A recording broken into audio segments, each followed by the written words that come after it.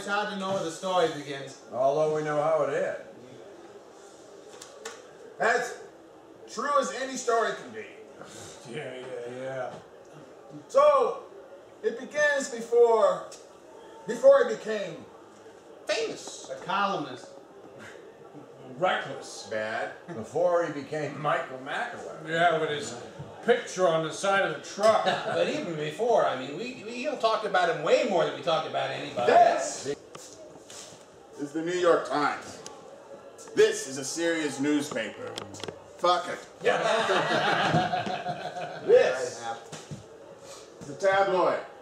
Small newspaper, large headlines, high energy, blood, guts, dirt, fire, flood, the champion of the people. New York City is a tabloid town. Lots of newsstands, working class people that take the subway. And in 1985, we had two scrappy tabloids, the Post and the News. But in 1985, Newsday out on Long Island decided to move into the city and start a third tabloid. They lost $100 million in the process, but it took them 5 years. Meanwhile, we were hiring left and right. I am Hairston, city editor. Jim Dwyer, I was writing a column. John Cotter, managing editor. John is drunk. We're rocking. He was drunk 24 hours a day. What about me? We're working after you. It's my story. Mike McAlary, zealous, hardworking, true blue, police reporter. Let me set it up. All I ever wanted to be was a reporter in New York City.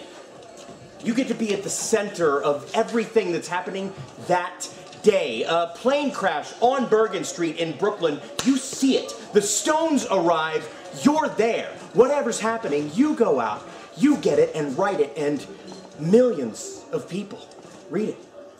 And then you get to go sit in the bar and tell everyone the stuff that the lawyers didn't let you put in the paper. And most important of all, the next day, you get to go out and do it all over again, except everything is new. McAlary. You are God's fucking messenger. Relax.